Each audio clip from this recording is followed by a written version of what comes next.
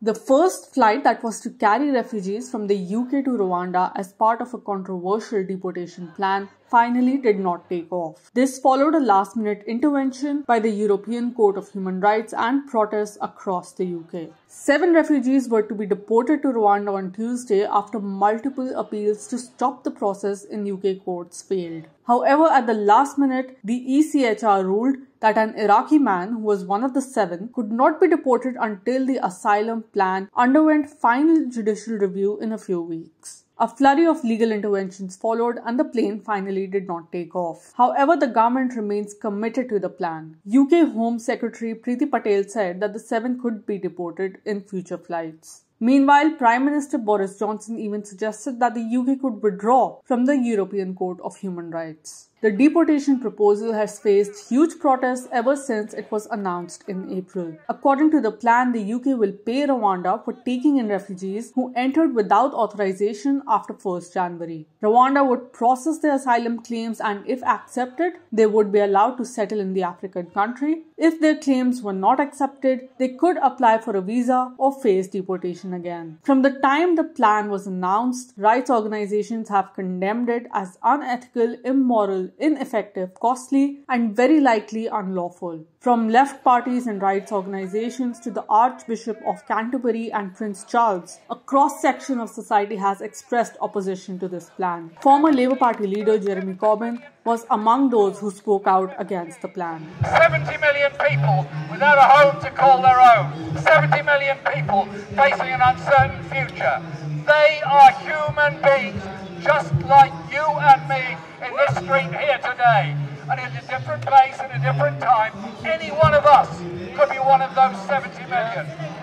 And so I absolutely support and welcome the way in which Ukrainian refugees have been treated in this country and all over Europe. That is the right response. But it must also be the same response for every other refugee who's coming from Libya or anywhere else in this world. And to the government who keeps on saying this is all about stopping people traffickers. None of us here speak for people traffickers. None of us here speak for people that exploit others.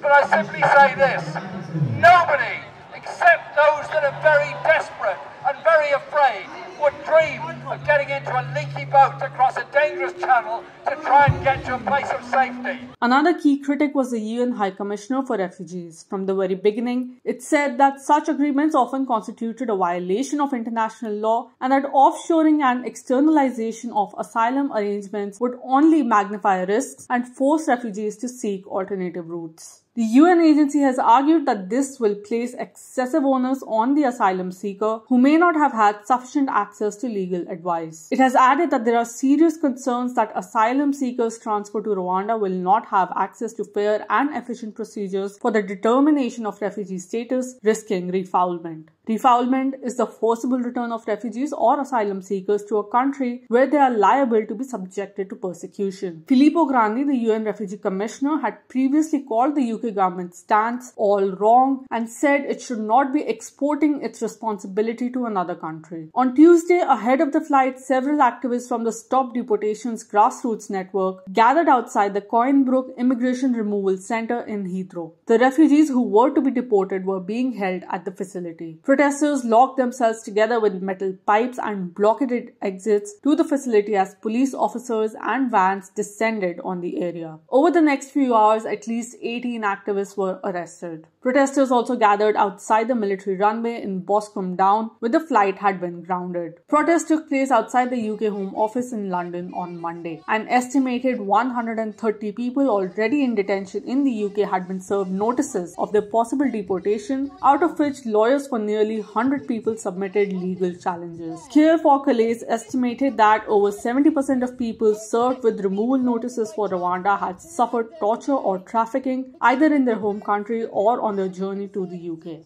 Of the 39 people who were identified to be deported in the first flight, many were successful in their legal challenges. However, some of them failed and successive courts upheld the government's plan. The government's plan will be extensively reviewed judicially in July. Meanwhile, the government is determined to continue this policy despite opposition. Our legal team are reviewing every decision made on this flight, and preparation for the next flight begins now, Preeti Patel said. Organizations have also sworn to continue the struggle against this.